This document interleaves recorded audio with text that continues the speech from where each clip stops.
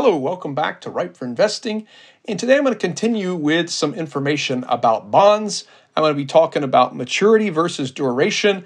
I think for many folks, bonds or bond funds can be confusing. So what I want to start doing is going over some of these terms and really helping you understand each of those. So today, once again, maturity versus duration. All right, let's get into this. So duration is a measure of the sensitivity to interest rates.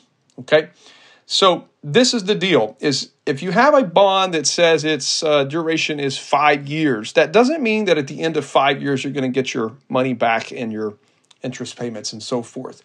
That's just telling you what the duration is and how sensitive it is to interest rates. So the catch here is that the longer the duration is, the more sensitive the bond is to interest rates. All right.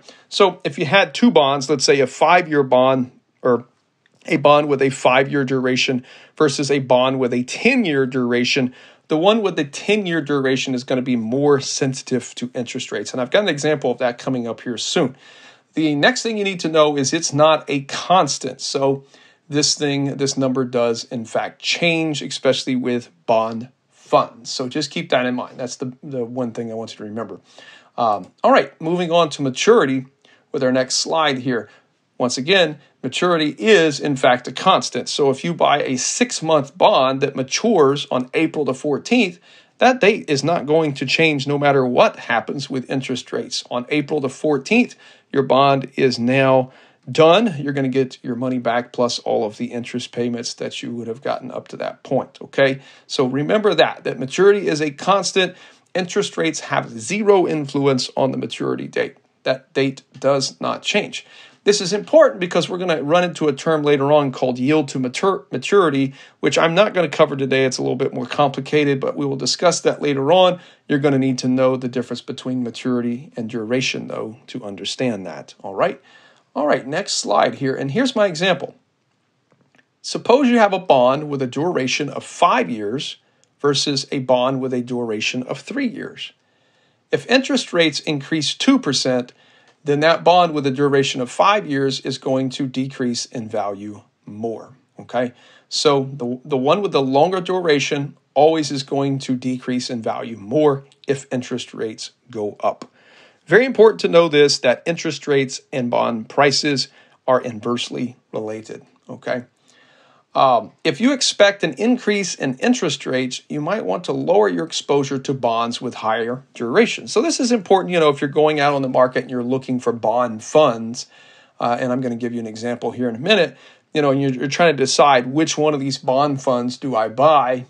You want to look at the duration and find out, if we're in a environment where there could possibly be some drastic interest rate rises. Maybe you don't want exposure to the higher durations, okay?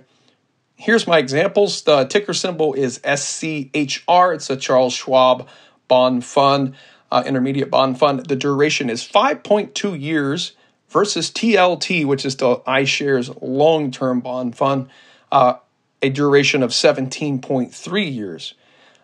So this TLT, the duration is pretty long here. It's over, 15 years. So that's going to explain why year to date that this thing is down 30%.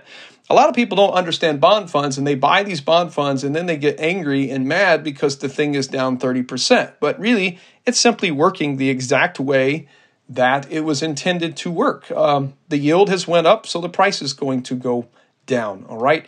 And once again, you've exposed yourself to long-term duration, so it's going to move down much further than the intermediate one.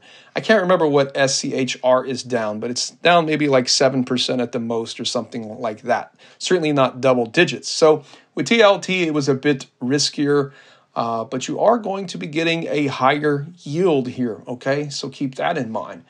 Okay, so that just kind of wraps things up for maturity versus duration. I'm going to make these videos just kind of short.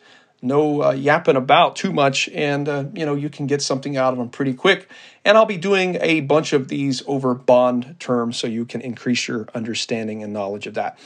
Please visit my website, Ripe for Investing, if you haven't already done so. Got some nice blogs over there about my passive income, and hit that subscribe button if you want to stay tuned for more of this. All right, take care.